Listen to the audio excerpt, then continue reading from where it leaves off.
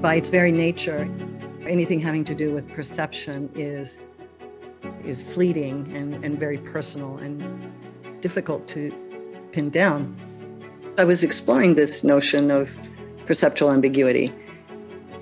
I was interested in this idea of the viewer's displacement when looking at shapes and perspectives and colors that don't follow a logical or predictable structure. In a way, this is what we live with this daily diet of conflicting and absurd information, this untruths, half-truths. How do we react to that? What does it do to us mentally and physically, emotionally, spiritually? And in a way, I'm asking similar questions, but in a context of beauty and imagination. Because if we can explore this without cynicism in a completely open fashion, then maybe we can find a place that helps us deal with it outside.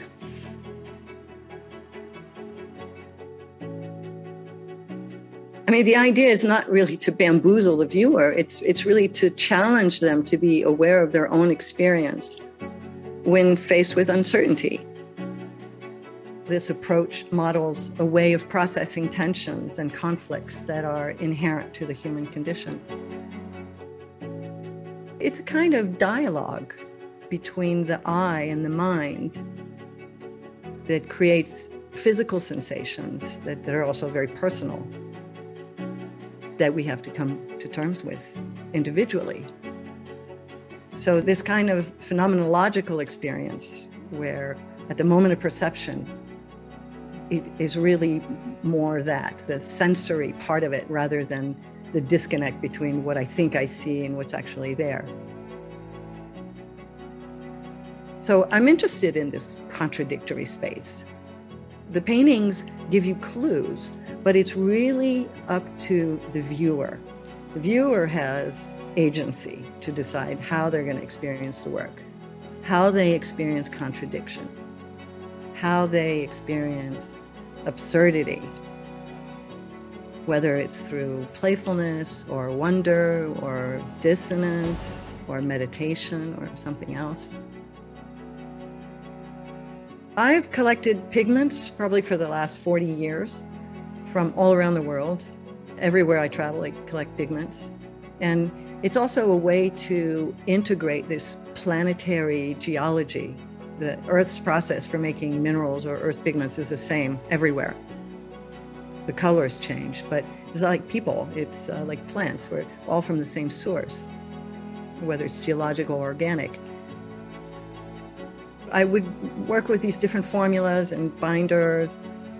But one thing that is true to this day is that my colors are never predetermined.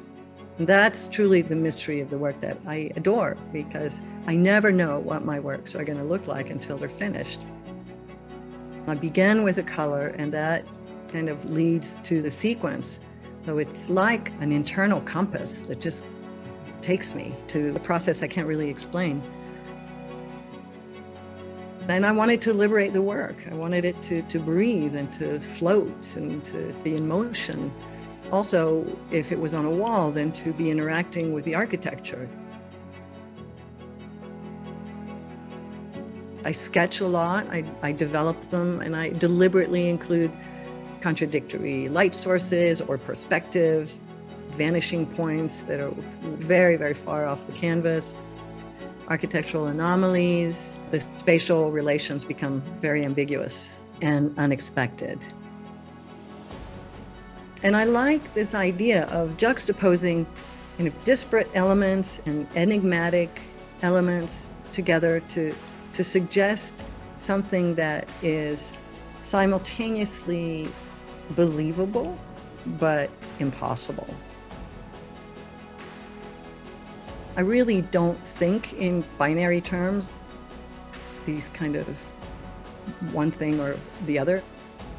Anything we have in our lives is grist for the mill, for the studio mill. My works, they're not meant to be overly analyzed. They're just meant to be a moment, an experience, in the same way we experience our truth, what we perceive.